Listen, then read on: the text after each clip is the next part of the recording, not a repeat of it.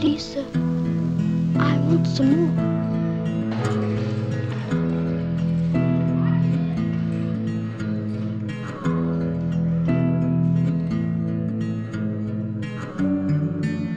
I was raised in an orphanage, and I was proud of the fact I was raised in an orphanage. Now, there may be some that wasn't, you know, but to me, that was a great thing. When somebody asked me, Joe, do you have any regrets about living in a children's home? I said, good Lord, no, I can't consider myself blessed. All of us were here, and we knew that we were here because of some bad circumstances. Some had mothers and fathers in prison, some had mental problems, some had drug problems, some had problems where there was severe abuse in the home.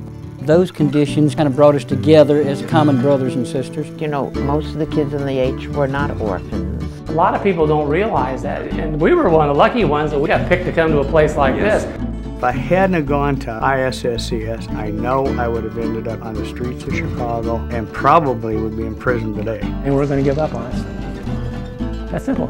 Dr. Sam Smith told me one time, you can do anything you set your mind to do, and I believed him. He was special, and every child knew he was special in his eye. That's the main thing that Mr. Johnson did, was made a family out of it. I hold a Guinness Book of World's Record. I've got the most brothers and most sisters of anybody in the whole world. Well, we was bearing them against the world. We're going all the way. It does really bring back memories. We're going all I mean, good ones. That's the thing about being here. You had a place.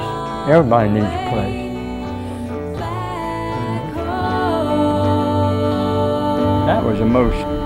That was the best part of my life.